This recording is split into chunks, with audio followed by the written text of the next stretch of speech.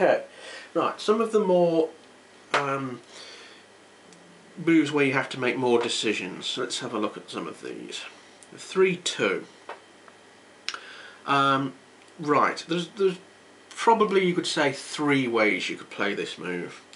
The nice aggressive move that a lot of people favour is both points down from the midpoint here, 3 and the 2, both down.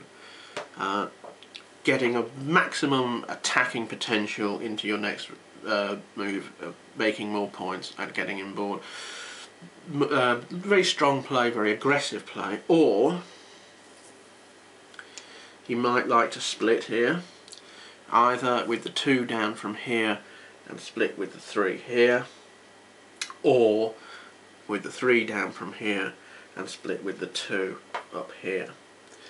My personal preference here, I mean, it will vary according to match score, whether you want to be more aggressive or not, what sort of game you want to provoke.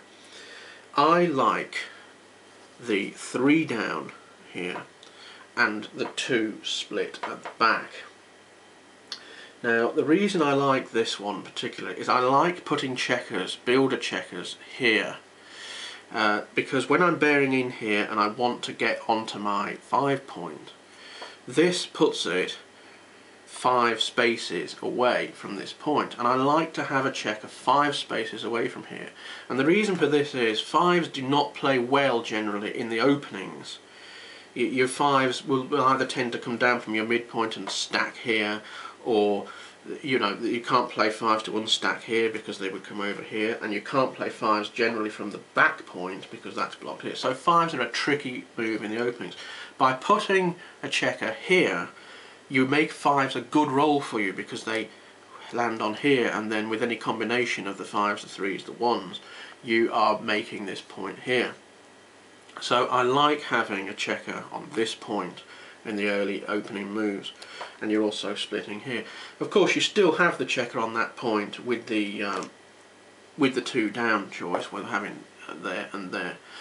But I do like having the split as well here, and it's doing more things for my game, I think, my position, than just bringing 2 down.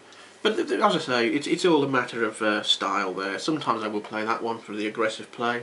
If you're behind in a match or you smell blood in your opponent, then yeah, you want to consider going for that. Similarly, you've got another one here. We've got the 4-3. Another opening here. You've got 2 down again, further in with the 4-3 there and there. Aggressive play.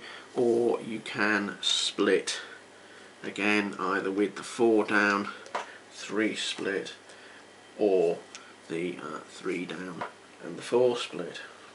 Here again, here I prefer in most circumstances this move. Again, even better I think than the 3-2 for me here, because again I'm putting a checker 5 spaces away from my 5 point, and by splitting here I'm putting 1 checker on my opponent's 5 point.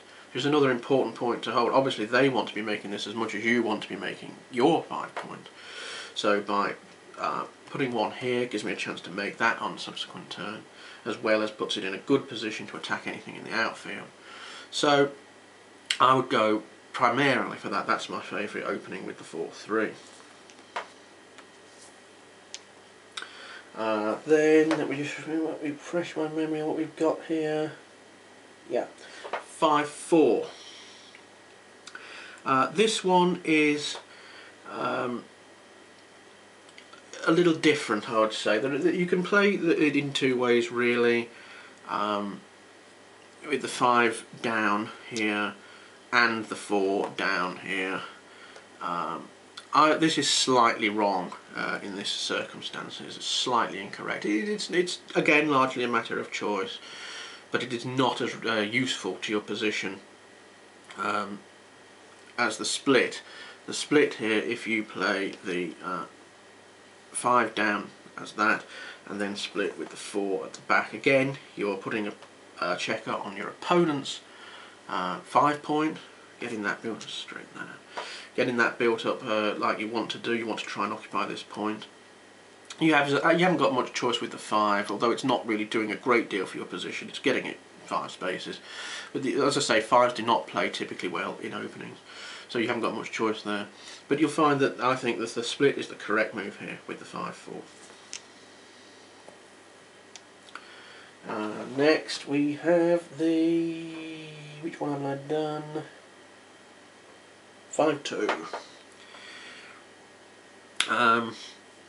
5-2.